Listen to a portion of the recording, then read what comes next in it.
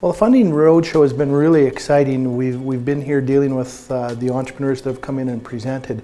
It's really an exciting dynamic in the fact that you start to get a lot of input from different experts that are out there, and it seems to build off of each other. So when there's a really good idea that comes out from a presenter, they maybe don't have all the answers that are available to them.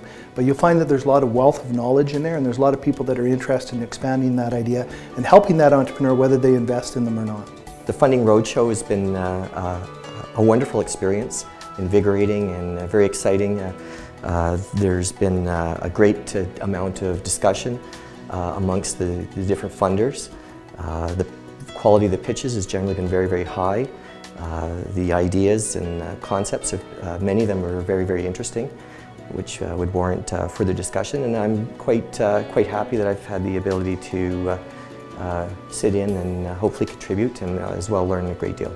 So the Funding Roadshow has been really interesting for me. I think Fundique has done a really good job of pulling together a very diverse set of companies from which we could hear their presentations. I think the judges around the table have a very diverse set of backgrounds. So the feedback set that was delivered to the entrepreneurs was highly valuable from my perspective. So based on what I saw today, absolutely I will be following up with some of these entrepreneurs. Some of them I definitely want to find out more just to make sure I'm not dismissing them out of hand too early.